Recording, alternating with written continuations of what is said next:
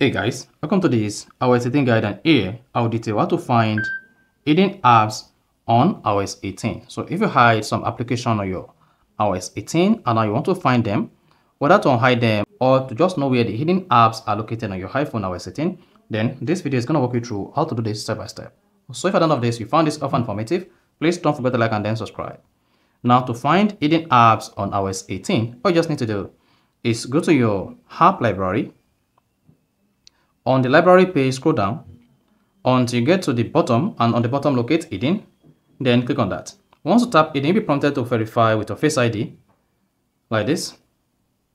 Then you see your Face ID pops, then go ahead and verify this with your Face ID. Once your iPhone can confirm your Face ID, then you should see all the hidden app here. You can go ahead to open the hidden application straight using your Face ID, or remove the hidden app from the hidden folder. So to remove the hidden app from the hidden folder, just press and hold the application like this. Then go ahead and tap Don't Require Face ID. Once you hit Don't Require Face ID, confirm with your Face ID, then you should see the hidden application removed from hidden folder on your iPhone. Now if you come back to the app library, you can just search for the hidden application you removed, press and hold it. The application wants to find it like this. Then tap Add to Home Screen. Then if you come to your iPhone home screen, you should see the hidden application on your iPhone home screen. So that is basically how to find hidden apps on iOS 18. So if you found this often informative, please don't forget to like and then subscribe.